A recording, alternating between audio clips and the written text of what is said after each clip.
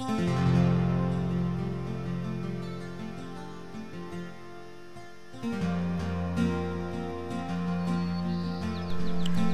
I'm Ken Schellenberg.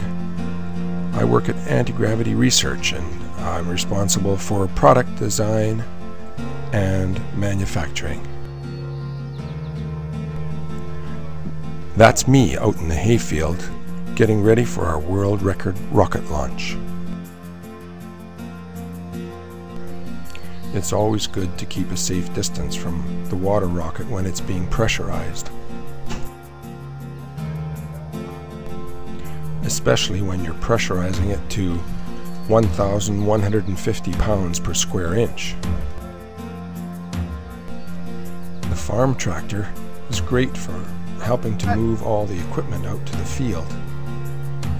It's also nice to be able to hide behind it during a launch. Our marketing manager, Rocket Rob Ryan, is operating the camera from about 800 feet away. You can see the early morning sun glinting off the rocket as it reaches apogee.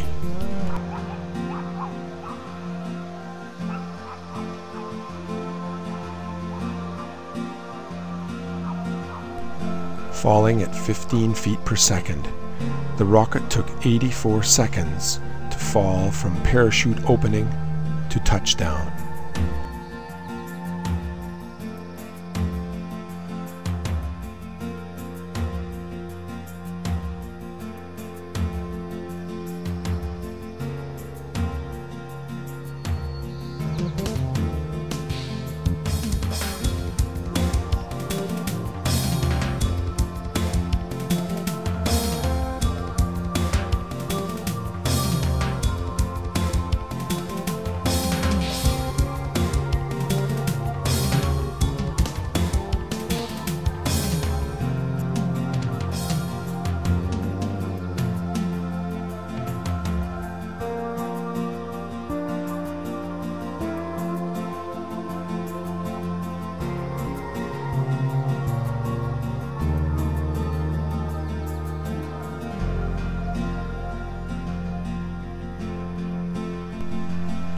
In the nose cone of the rocket there's a peak recording altimeter, and you'll hear it beep out its 1242,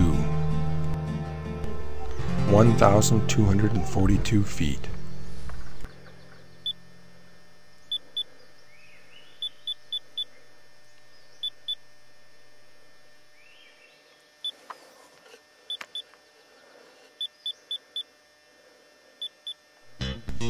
At Anti-Gravity, we make lots of water rockets, engineered for safety, ease of use, and education. But we all need something to push us beyond our current set of capabilities.